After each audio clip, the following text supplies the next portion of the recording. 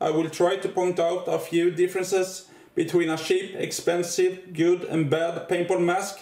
I will not point out any specific mask, I will just give you a hint on what to look for.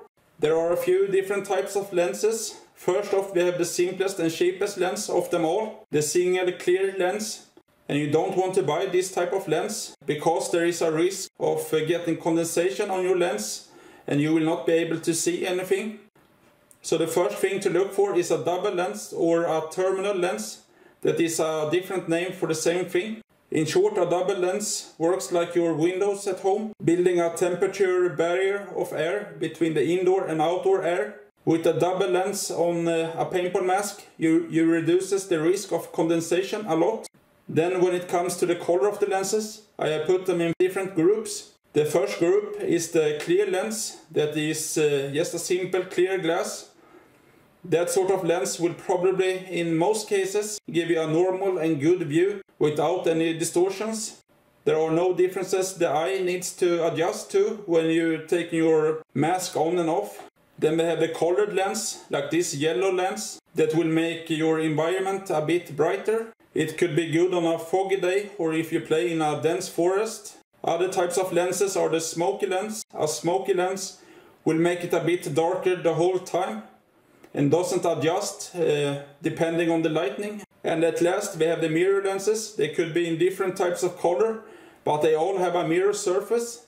So if you are talking with one using a mirror lens, you will see yourself in his lens.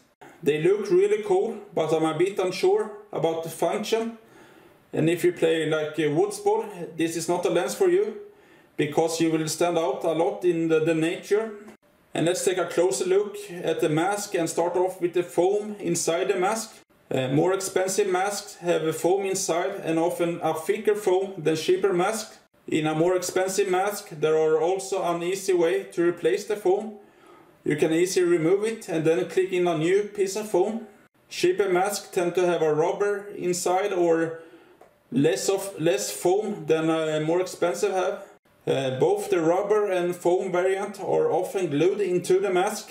You can replace the rubber or foam, but you need to remove it with force and glue it on again.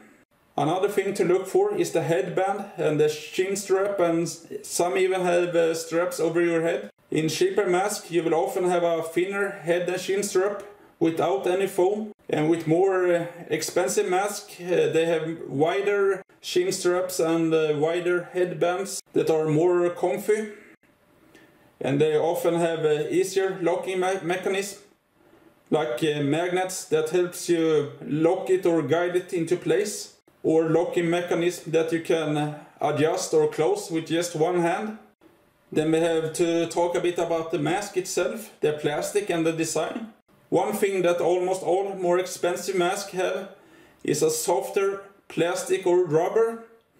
It's supposed to be more comfortable, and some say it could help paintballs bounce off without the paintballs breaking on the mask. Cheaper masks tend to have a harder plastic, but that doesn't need to be a bad thing. It's just another way of making masks. And some think the hard plastic protects you better, and some people think the more expensive rubber or soft plastic protects your face better or feels better. One crucial thing with the design is how breathable the mask is. You want a lot of hole in the mask so you could breathe good when you're running, and if the mask have good ventilation, it also helps you with the condensation.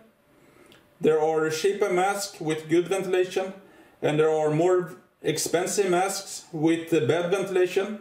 My best recommendation is to just look at the mask and the area around the mouth, if it looks to have a good ventilation or not.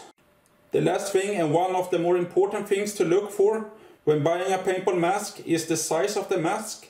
Many paintball masks are small in size, so if you have a bigger head it could be a bit hard to find a mask with a good fit. Also, if you want to play with glasses, you need a mask with a bigger lens. And that was all for today. See you next time.